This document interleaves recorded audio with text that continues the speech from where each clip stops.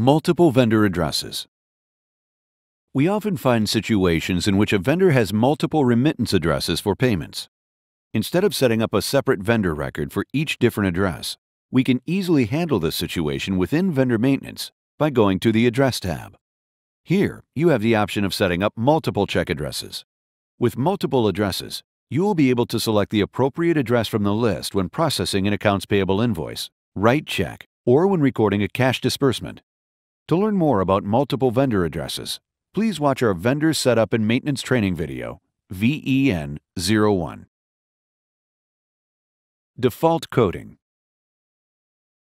Do you remember every GL code associated with your vendors when entering invoices or other vendor-related transactions? Most of us don't. So you may need to review the vendor history and see which GL account was used in the past. Perhaps even ask a fellow worker or supervisor, or just make assumptions about which code was previously used. Well, there can be a better way. You can establish a standard default code within each vendor record. This step is optional, but it truly can be a time-saving step when processing transactions.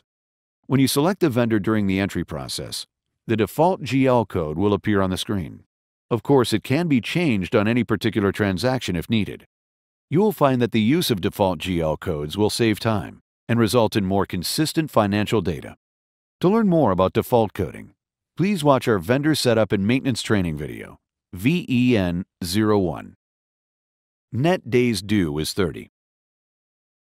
Net days due is 30. When creating a new vendor, the default vendor terms, or days until net amount is due, is 30 days.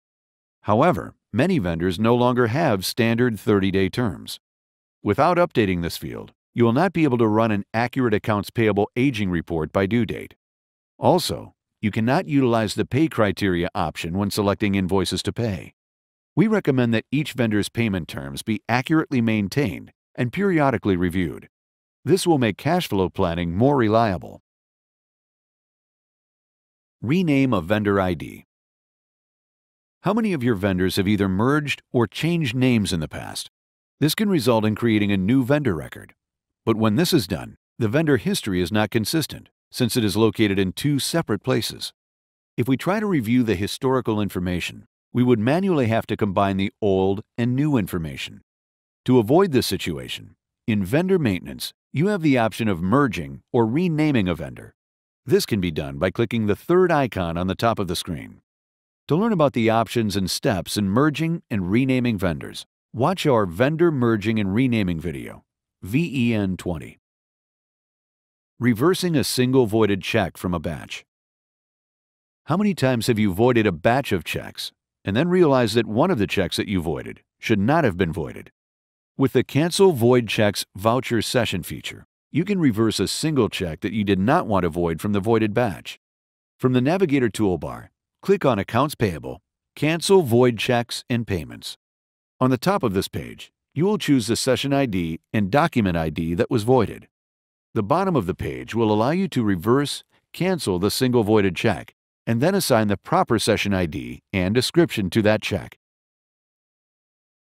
True North Training. Never feel lost again.